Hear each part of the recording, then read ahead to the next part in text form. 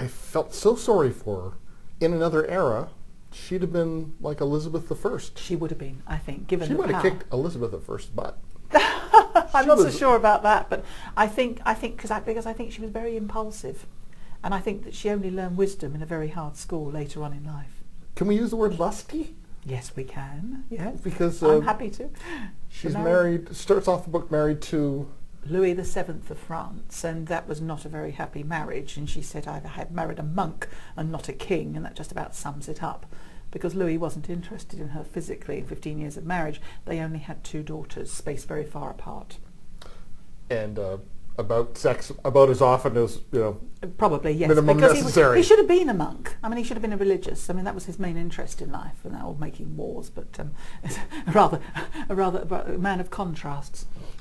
And it's very funny at the beginning because she's looking forward to seeing an ex-lover that she's had on the side. I don't know about looking forward. She's terrified in case either of them betray the fact that they have had an affair, because if that came out, it would be more or less death for her. But then she sees he's brought Junior along. Yes, absolutely. And of course that's the end of it. She's not interested in her father anymore. It's the son, and of course the son is Henry of Anjou, the future Henry II of England.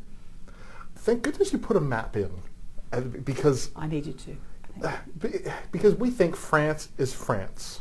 Yes. And France is in the map this kind of skinny thing. I mean, it had more power than it should have for its size. Absolutely, yes. Although, I mean, France at that time was divided into all these dukedoms and counties and little feudatories.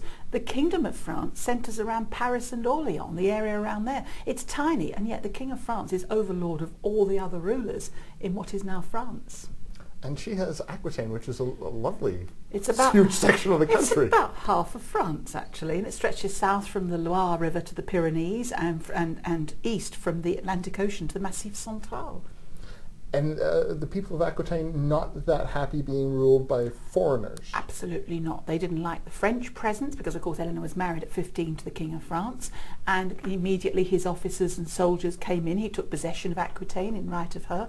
And then after her divorce from Louis, and she married the future Henry II, he sends all his officers down there, a load of Normans this time, and the French and the Aquitanians really resent that, and they're an unruly lot anyway. She marries Henry thinking they're going to have a very Aquitaine relationship. Yes, that's because true. Aquitaine's it's a pretty modern place. It is. Women have far more rights there than they do elsewhere. They're very much the subordinate sex in Northern Europe and the rest of Christendom.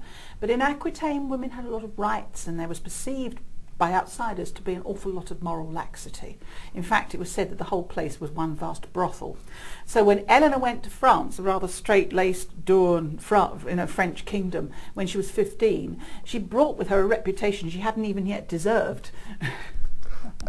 She thinks she has a deal with Henry. Yes, she does. She sees a partnership of princes.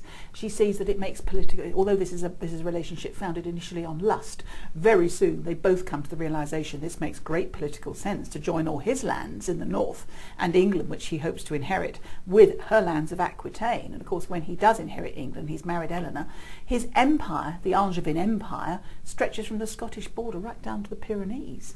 And she thinks, being an Aquitanian, that she's going to have some autonomy in her own domains. But Henry, being a traditional alpha male, has other ideas.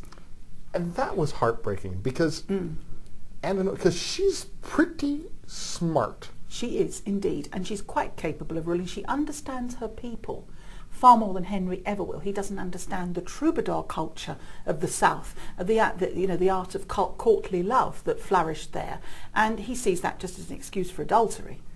But he doesn't understand her people. He thinks he can just put his his mailed fist into Aquitaine, and he can establish control. She understands that her barons are not going to put up with that.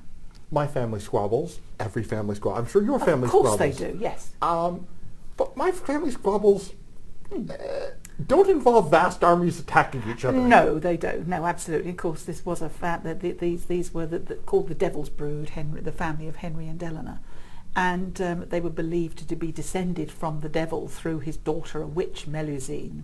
And Henry II was fond of repeating this story and shocking people, particularly churchmen. But it was seen that people believed that because of the way they behaved, they were indeed descended from the devil, because they ended up warring with each other. It was Henry wouldn't devolve any power to his many sons, and they all wanted it, of course, as they grew to manhood, and he denied them. So they rose in rebellion, and Eleanor with them. He puts her in a tower. It's like something out of some horrible medieval fairy tale. That was quite kind, actually, because he could have had her executed, if you think about it. I mean, he could have done that, because she'd not only betrayed him as a wife, she'd committed treason. Well, she had encouraged, well, what was her, well... She had joined forces with her former husband and overlord, Louis VII. He was then Henry's enemy, against him, with her son, in supporting her son. She'd enlisted the help of the King of France, and that's like enlisting the help of the enemy. That's treason.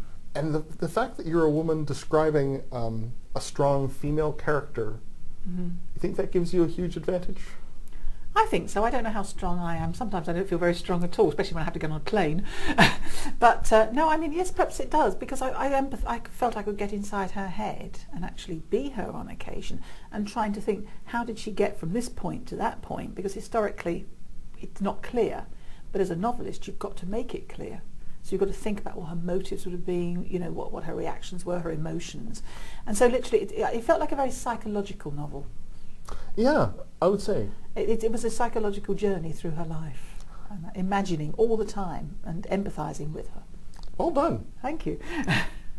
The book is Captive Queen, a novel of Eleanor of Aquitaine. I've been speaking with the author Alison Weir, and Captive Queen is published by Doubleday Canada.